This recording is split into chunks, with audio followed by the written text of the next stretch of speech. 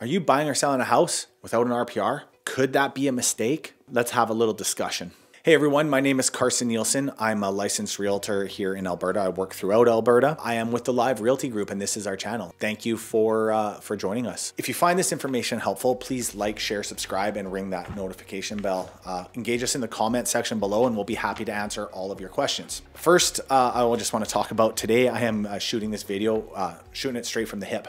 My prior videos I shot from a teleprompter, but unfortunately I looked like I was holding back a fart. It makes me look like an idiot, and I'm probably gonna look like an idiot today too, but at least I'm gonna be real me and not some frozen statue. So let's talk about an RPR, what it is. An RPR is a little piece of, it is your property. It's a little map or a plan. An Alberta land surveyor comes out, he surveys your property. The RPR will include the property lines plus all permanent fixtures on your property, and these can include things such as your house, your driveway, garage, shed, fence, whatever else might be a permanent improvement. Now, when you build a house on land, it has to meet certain bylaws, and those can be setbacks and side yards. There's certain measurements that want to be put in place, and these are all to protect your family and the community. Fire code is a good example. Building codes, same thing. You only want so many houses in one neighborhood, so there is a certain amount of property that is allotted to this neighborhood. Sometimes it's more dense, so you have narrower properties. Well, with narrow properties, it's harder to build a house, so those side yards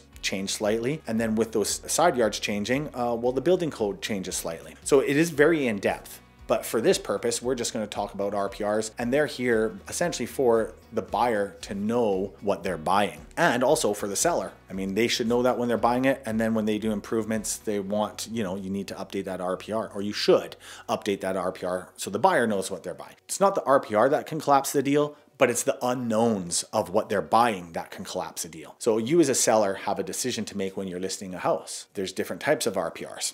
There's an existing RPR, which is the RPR is there, it shows the house, but it doesn't show the deck you built, or it doesn't show the fence you built. Now there are buyers who will accept that, but it's all depending on the buyer's risk and their comfortability with that risk. So as a seller, it's best to have everything in place, and then you can move forward with an updated RPR, and you can move forward without any headaches. A RPR can create a lot of headaches, and that's the whole point of talking to you today. Is these things get overlooked. In my 10 years, it gets overlooked, and people don't seem to understand what it is. And I think that is because you get tunnel vision when buying a house, and you get your sights set on the end goal, and you might dismiss things that you don't see as important as the time, and maybe it wasn't explained to you how important those things are. We want you guys to know all this information before you move forward. That way you can put your best plan of action into place and have a stress-free sale of your home or a purchase. As a buyer, you want an RPR. You don't want to go on to and buy a house and say there's a detached garage that's not on the RPR. Well, you don't know. Did the seller even get permits to build that garage? The seller didn't get permits and you buy that house. Any issues with that house, now you get to inherit those. You're responsible for those now. And it's best as a buyer just to avoid these altogether.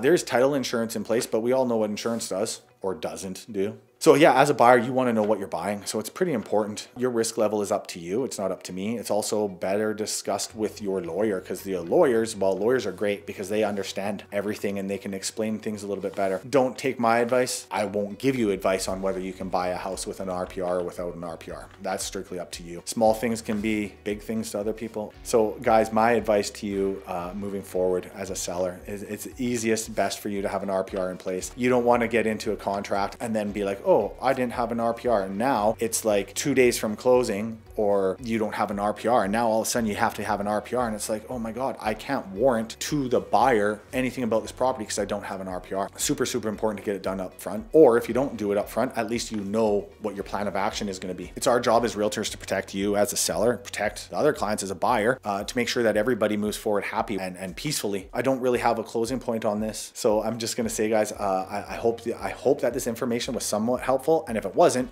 give me a call or an email, comment on the bottom, and I'll definitely clarify everything. Guys, thanks so much for watching. I hope this clarifies everything. Like, share, subscribe, ring that bell, and as always, information, we're full of it.